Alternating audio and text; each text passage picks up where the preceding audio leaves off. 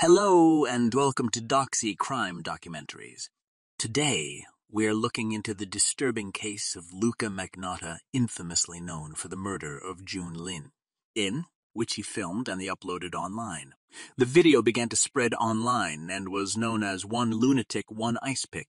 Right, let's dive straight in. Luka Rocco Magnotta, born Eric Clinton Kirk Newman, was born on July 24, 1982, in Scarborough, Ontario, the son of Anna Yorkin and Donald Newman. He was the first of their 3 children. Like many future killers, Magnotta's upbringing wasn't an easy one. His father suffered from schizophrenia, and his mother was a germaphobe who would make Magnotta scrub his hands raw when washing. He himself spent time in mental hospitals and in 2002 was diagnosed with schizophrenia. He dropped out of high school and attempted to find a career as a model and actor, while working as an escort, stripper, and porn actor. In 2007, he auditioned for the Canadian modeling reality show Cover Guy. Then he had plastic surgery and a year later auditioned for another show. Plastic makes perfect, by all accounts. He was desperate for fame. Magnotta was an unsuccessful competitor in all reality TV shows he applied in. Magnotta was so desperate for fame he began to create many profiles on various internet social media and discussion forums over several years to plant a variety of claims about himself. Among other things, he purported to be a successful model and a prominent porn star. Magnotta first attracted online attention when he started posting videos of cats, and not the cute, funny kind. In 2010, a series of videos were posted online in which Magnotta suffocated and drowned kittens. These weren't his first crimes. He had already been convicted of fraud in 2004 after racking up $17,000 on a friend's credit card, and in 2005 he was accused of sexually assaulting a woman. The videos inspired internet outrage, and soon a community of amateur sleuths via Facebook were working together to try to find the man behind the videos.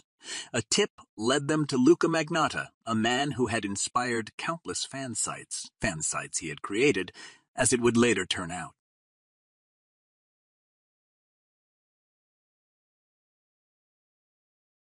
To be honest with you, and it's all because of this whole rumor of you dating Carl Homolka. This is the thing that's... The rumors destroyed my life, basically, and I've been receiving death threats. My address is posted, that's why I had to move. I want my Pomeranian back. It was taken out of my SUV. They even located Magnotta's apartment complex in Toronto, thanks to GPS data and Google Maps. In the meantime, Magnotta posted another video, one in which he fed a cat to a snake. He started hinting he might graduate to humans. Jun Lin was a 33-year-old student who had moved to Canada in 2010. He was studying computer science and engineering at Concordia University. Online, he'd post pictures of his cat and talk about feeling lonely. He'd only been in Canada for a couple of years and was older than most of his classmates. A fellow student told the Globe and Mail he was looking for love. Lin was gay, but an ex of his, Feng Lin, reported at Magnotta's trial that he felt pressure from his family to marry a woman. The two had broken up in the months leading up to his death. In 2012, Magnotta had put an ad on Craigslist looking for sex and bondage. Lin responded, and they met on 24th May. Security footage captured them entering Magnotta's building that evening. That night, Lin sent a text to his ex. At the time, he would have been waking up to say good morning. It was the last text that Lin ever sent. A day after the two met, Magnotta posted another video. This one was called One Lunatic, One Ice Picks. The video captured the savage murder of Jun Lin.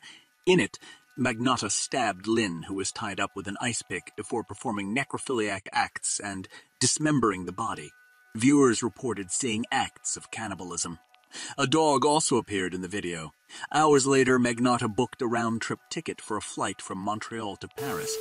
By May, viewers of the video were attempting to report the crime to police, but their reports were largely dismissed as authorities believed the video was fake. By then, Magnotta had already started disposing of the body. CTV captured him throwing bags into the bin. On 29th May in Montreal, Mike Nadeau, who worked as a janitor, found a suitcase that had been sitting outside for days. He'd ignored it before, but now the suitcase was emitting a foul smell. When he opened it, he found a man's torso inside. In Ottawa, a parcel was delivered to a Conservative Party's office. It was soaked with blood. Inside, there was a human foot. Later, in a postal sorting office in Ottawa, a package addressed to the Liberal Party's headquarters was found. It contained a hand. Other body parts were sent to elementary schools. Police believed Magnotta had traveled to Europe. He'd even written blog posts detailing how he might disappear. In practice, he went clubbing, continued to use his mobile phone, and hooked up with other men. Once CCTV caught him in Germany, authorities were able to arrest him in an internet café in Berlin on 4th June, where he was sitting reading stories about himself. In 2014, a jury found Magnotta guilty of first-degree murder.